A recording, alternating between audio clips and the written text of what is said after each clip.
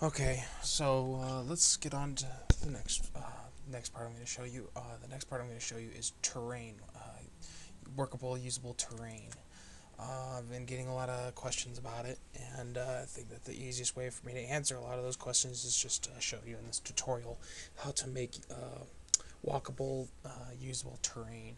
So what you do is you create your playing field, and let's say you want to take your playing field, like the area in between our two houses here, and you want to make that a little hilly area or whatever. You want to make hills or whatnot. So what you do is, from the top-down view, you come up here, you select the object, your playing field, your floor, what you want to become terrain.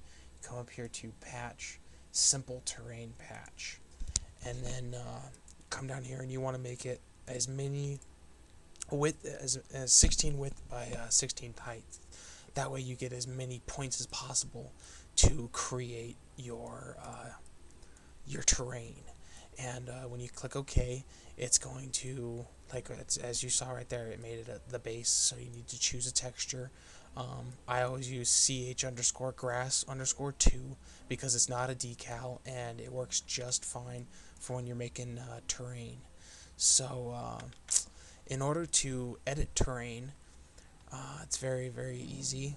I'm just gonna go here to view and hide everything else. That way I don't touch anything else, and that way nothing else is in my view. I have what I need to work on selected, and then I hide everything else by hitting view, hide unselected. Um, so what I need to do is I need to make this a little hilly area and put some hills and divots in here and some bumps and stuff like that. So you hit Y to bring up the advanced patch editing options. And you can move it to wherever you need it to be out of the way or whatever.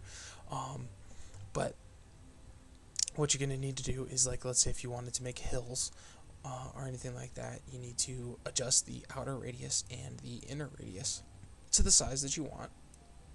You can have huge, huge types of radiuses, or you can have very, very, very small. 16 by 32 is the smallest you can go. It's very, very tiny measurements. You can only work on like one dot at a time. As you can see, it only works with one edge at a time of a triangle. And you can't have, like here it says 16 by 32, you can't have 32 by 32, it doesn't work. You can't have the inner radius be the same size as the outer radius, it doesn't work that way. And then from there, you have to work on the amplitude of how fast you want it to change your terrain. So you need to hold down Alt and left click. That paints the height of the object. And if you hold down Alt and left click, that's what changes the depth of the object. So it lowers the ground, and left click adjusts the height and brings it up. So that now you've created yourself some terrain. Some pretty decent terrain, and all you've had to do is just modify a couple things.